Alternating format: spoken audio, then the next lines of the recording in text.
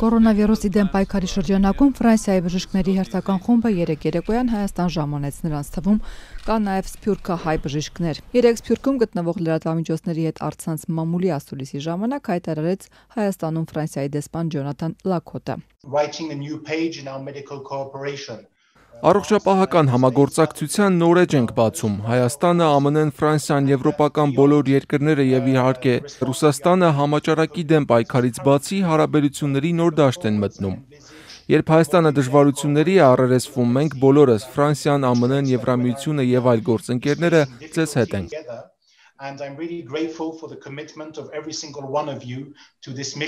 Սփյուռքի գործերի գլխավոր հանձնակատար Զարեհ Սինանյանը տեղեկացրեց, որ ակտիվ աշխատանք է տարվում նաև ամերիկահայ համայնքի հետ եւ թիմ է պատրաստվում Հայաստան գալու համար։ Ուկրաինայից եւս օգնության ձեռք մեկնելու հնարավորության մասին են ակնարկել։ Առողջապահության նախարար Արսեն Թորոսյանն էլ ավելացրեց, որ արտակարգ իրավիճակներում կարողանում ենք արտակարգ լուծումներ գտնել։ Թորոսյանը չբացառեց, որ առաջիկայում այլ երկրներից, մասնավորապես Լիտվայից, Իտալիայից եւ Ռուսաստանից բուժաշխատողների խմբեր կժամանեն։ Մեթոդները հիմա չեն աշխատում, ամեն ինչ պետք է անել արագ։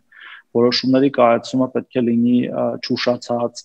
ռեսուրսների հատկացումը պետք է լինի արագ, որը սովորական իրավիճակում դժվար թե լիներ եւ նորից եմ այս ամենի համար ուզում շնորհակալություն հայտնել թե մեր աջակից պետություններին եւ թե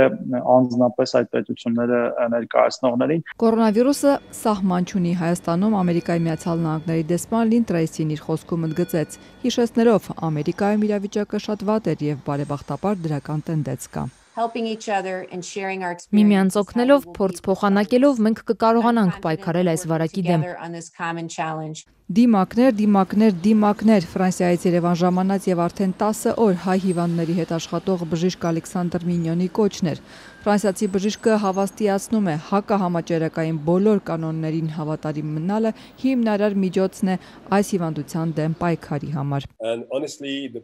Հայաստանում բոլոր այն բժիշկները, որոնց ես հանդիպեցի, իսկապես մեծ տպավորություն թողեցին ինձ վրա։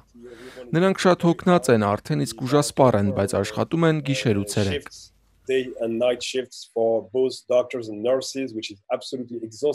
Շնորհակալություն օգնության համար հայկական կողմից առողջապահության նախարարը դիմեց բոլորին, տեղեկացնելով, որ թեպետ Հայաստանում կորոնավիրուսի իրավիճակը կայուն վատ է, բայց դրական միտումներ կան։ Նախարարի խոսքով մեր խնդիրը այս պահին շարունակական ջանքեր գործադրելն է թվերը ցածր պահելու համար։ Նախարարը կարևորեց նաև, որ այս համաճարակի շնորհիվ աճեց ուշադրությունը առողջապահական համակարգի նկատմամբ եւ այս ծանր իրավիճակը առիթ կլինի այս համակարգի զարգացման համար։ Այո, առողջապահական համակարգը ավելի ուժեղացած է դուրս գալու այս մարտահրավերից հետո,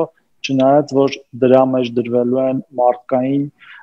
անասելի ջանքեր, մեծ էներգիա, ժամանակ, դժբախտաբար նաև մարդկային կյանքեր եւ ճակատագրեր, հույս ունեմ իհարկե առողջապահական համակարգում զբաղված մարդիկ մեծ մասամբ չեն ազդվի, սակայն մենք արդեն մեկ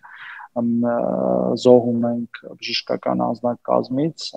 եւ նաեւ դրա համար ենք մենք շեշտում, որ բժշկական անձնակազմի պաշտպանվածությունը շատ կարեւոր է։